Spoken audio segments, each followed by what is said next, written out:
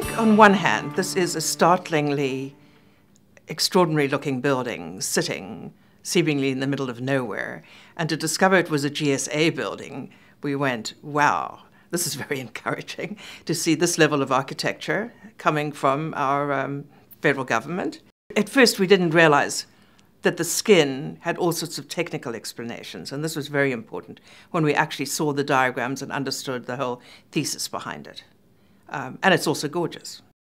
We loved the transparent second facade that steps away from the building that really creates this jewel-like appearance to the exterior. It manages heat gain and creates a lovely skin as well.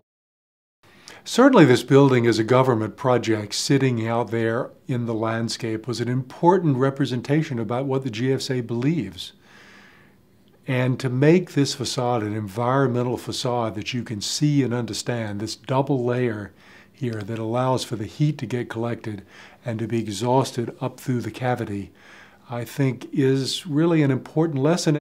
I think this building, with its clarity and with its simplicity sitting in the landscape, made that a really wonderful thing that the government can use as a way of saying, here we are, we have arrived, and these are the values that we believe in.